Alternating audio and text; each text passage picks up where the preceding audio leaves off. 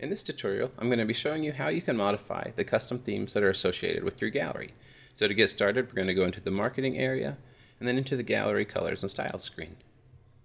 Within the gallery colors and styles, we can see a few different options that are already available to us, but we'll go ahead and scroll down below those and click the Create and Customize Your Themes Here option. The theme editor will open and display your default gallery homepage. So to get started, since we're looking at the gallery grid, we're going to go ahead and customize the gallery grid. Within the gallery grid options, we can choose between a flexible layout, which allows the images to resize automatically based on the size of the device and the number of galleries that you have, or we can choose a fixed aspect ratio, which allows us to choose between square, 4x3, 3x2, 3x4, and 2x3 aspect ratios. If we choose any of these options, we can see the effect immediately in the editor, and you can scroll through them to see what each of them would look like for your own galleries.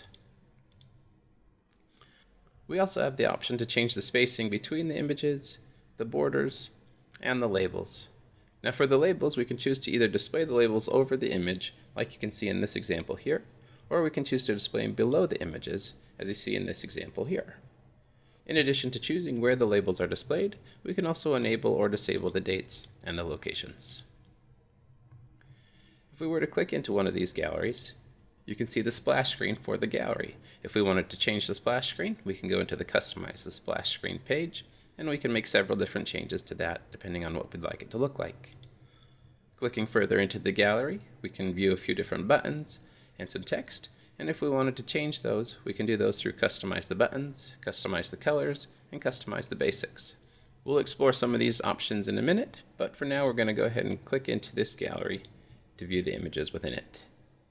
Now that we're viewing the gallery, we can see what a lot of the different changes are going to do. So I'm going to click into Customize the Colors, and if we wanted to change the background color, we just click the background color option, change the color, and then click off of the color selection.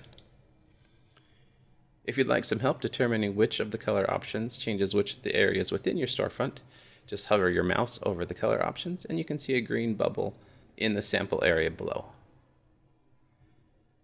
If we want to fine-tune things a little bit further, we can click on the Simple button, it switches over to Advanced, and we can add different options for a few of the individual sections by themselves.